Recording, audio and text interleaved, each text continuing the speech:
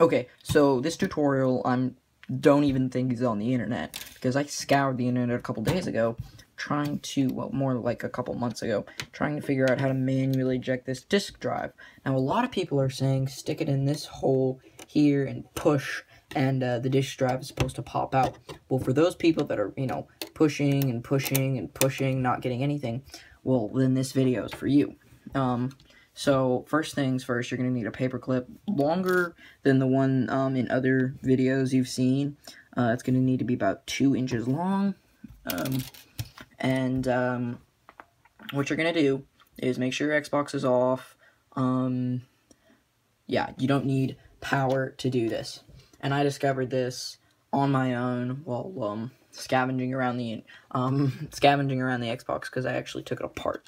Now, what you're going to want to do is find the spot, like, right here, right there. And you're going to stick this in, and it's going to eject it. Now, this is for this one has a Philips CD drive. Let me show it again. Just kind of push. You sometimes have to wiggle it, because it has these little trays, these little spots. Sometimes you kind of have to wiggle it a bit, kind of get it to catch right, and it may not eject right. You may have to like go in at an angle, but it does work. There's actually a catch inside there. Can't see it very well, but it does work. And this is for a Philips CD drive. Let me just remove this. Yes, this Xbox has been taken apart, so I was trying to fix it. Never did get it fixed.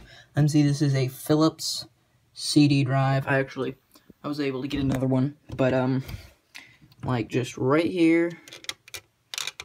Oh, can't get it. And just push it, and it ejects it. It's a gear, like right there.